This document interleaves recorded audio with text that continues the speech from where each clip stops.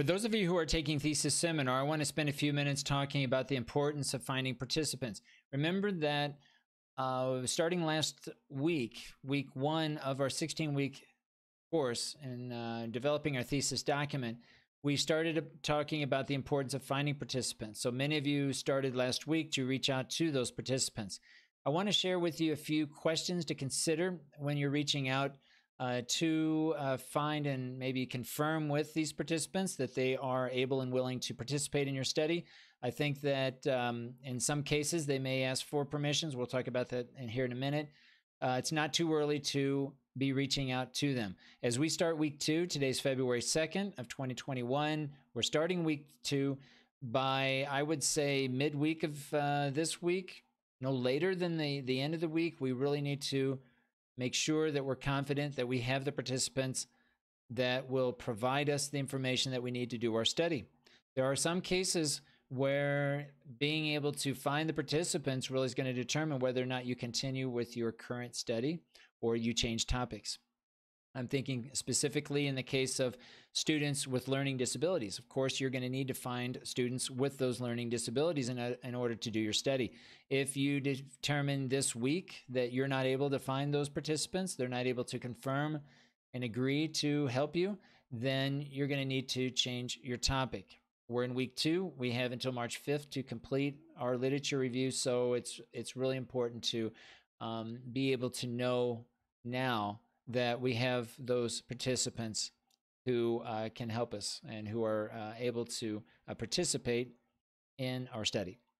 So let's take a look at some of the questions to consider. Some of these questions we talked about in class. Some of the questions that I have listed here, we have spoken maybe one-on-one in our tutoring sessions. There are a few that we haven't talked about. So that's the reason why I wanted to kind of summarize and present these 5 questions that you should ask yourself as you're confirming and communicating and reaching out to your participants. The first question, do you need any special permissions? We have talked at length about this. Some of you have already sent me some of those permissions to sign. Continue doing that if that is a requirement for your case. But consider any informed consent form from institutions. They could be from businesses, from schools, from teachers, from students, anyone that is participating in your study. Find out if those permissions are necessary. If in doubt, I would get the permission in writing. Now, there might be cases where if your participants, the students that you're observing, are children, or perhaps those students with learning disabilities, you might also need the permissions from their parents or their guardians for you to include them in your study. The second question to consider, is it possible to record your observations?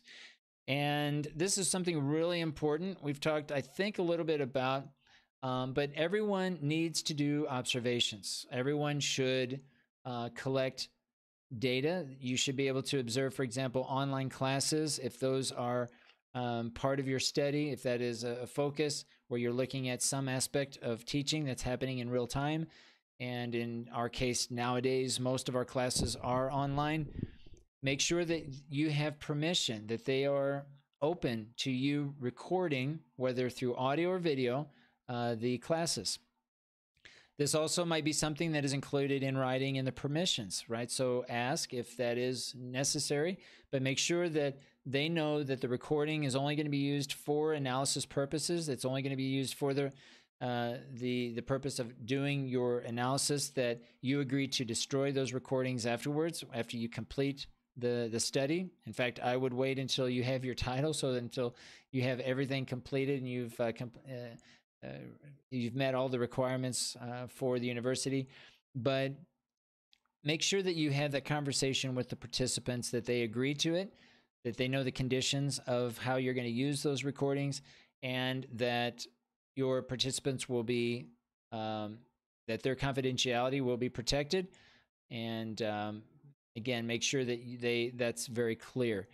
Now, with observations are going to be required. They're necessary for doing our study, but they're not the only source of information that you're going to be asked to collect.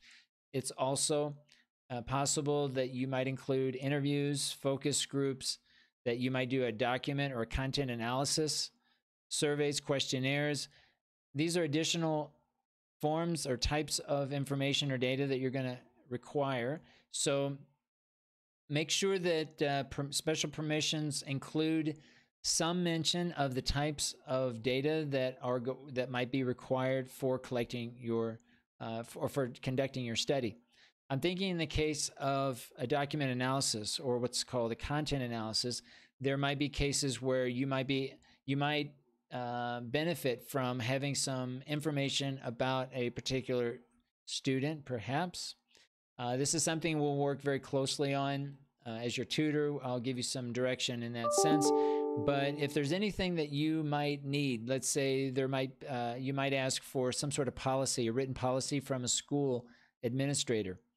Is that data available? Can you get access to certain policies that the school has? Because that might relate to how the teacher teaches, and that might be something that you have a conversation about. If you're not sure about how much to ask or you're not really sure what kind of information you're going to be requiring, this is something that we can talk about in our tutoring sessions.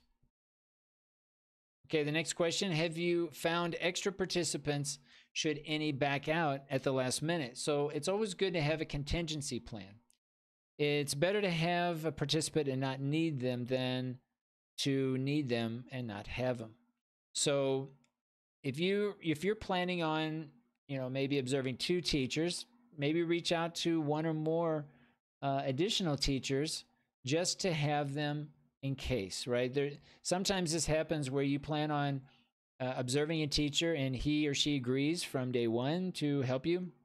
And then it comes to observing and you're in the middle of it, and all of a sudden, for whatever reason, you're not getting the information, or maybe the teacher has a change of heart and changes his or her mind. These situations can occur, right? They don't occur often, but they can occur. So it's always best to have a backup plan, a contingency plan.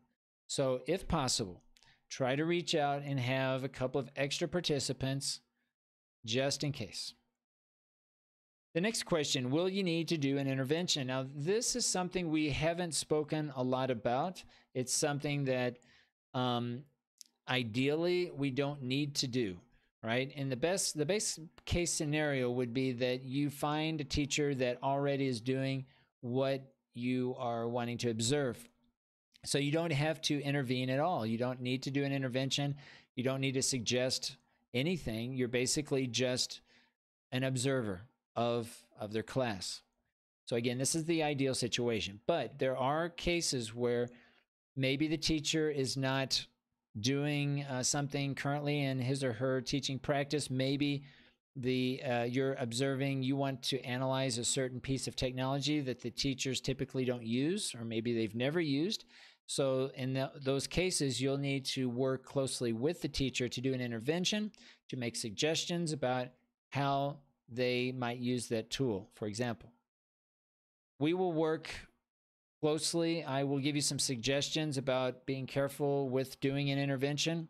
Again, we always want to intervene just enough to give us the information that we need. This is usually the recommendation for qualitative research of this kind that most of you are doing. And so make sure that when you're reaching out now in week 1, week 2 of the semester, at the beginning of the semester as we're just developing our literature review, that you are reaching out to them and maybe asking them, are they open to try new things? Are they able, based on maybe school policy, can they use a certain piece of technology given the school policy that they have, right, if one exists? So these are questions I think that are very important to have at the beginning so that you know, okay, if they're not doing something, right, that they are able to maybe try something new in their own teaching practice. If you're not sure about how to approach a teacher about their intervention, this is something we can discuss this week beforehand to clarify any doubts that you have. But we do want to be careful not to reveal too much of our study. We don't want to give them more information about the study that might end up influencing how they behave when it comes to observing their teaching practice.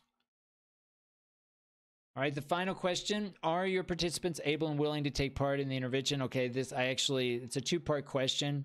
Will you need an intervention? I guess is the key question first, right? Knowing whether or not you'll need to do one. And then if you know you need to do one, are your participants, are they open to doing that intervention? Again, this is a careful conversation that you need to have at this point, so not to reveal too much about your study to your participants. Let me know if you do have any questions about any of these questions that I'm posing here.